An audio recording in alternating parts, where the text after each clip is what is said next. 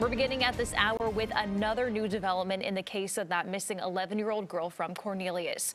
New court documents out today say that the mother of Madalina Cojocari believed that her husband was putting her family in danger. Queen City News anchor Derek Dellinger has been following the latest developments on this all week.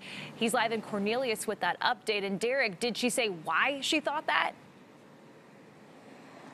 No, she did not. In fact, the court documents for the stepfather, Christopher Palmer, as well as Diana Cojocari, they are remarkably similar to one another. But the mother, Diana Cojocari, her arrest report had some additional details that we had not really known before. In fact, she did say to police that she thought Palmer specifically had put her family in danger. Did not really go into specifics on that, though. She also says that a backpack and some clothes belonging to Madalina were also missing from the house. Now, her mother says that there was really almost zero chance that she was staying with a friend and any other family was out of the country. In fact, Diana Cojocari says she's from Moldova, and after Madalina went missing, she says she spoke with her family overseas, and they even urged her to contact police, but as the court documents state, she hesitated.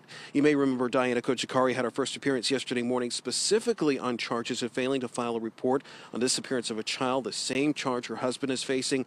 All the while, there is still no sign of Madalina. The investigation and search, though, does continue, and while that's happening, both Christopher Palmer and Diana Cojocari are still in jail. In the meantime, Cornelius police, just in the last hour or so, they have tweeted out saying that they are still actively searching for Madalina. There is still no sign of her just yet. If you have any information, they are urging you to come forward. We'll have more on this coming up later on today on Queen City News at 4. For now, we're live in Cornelius. Derek Dellinger, Queen City News.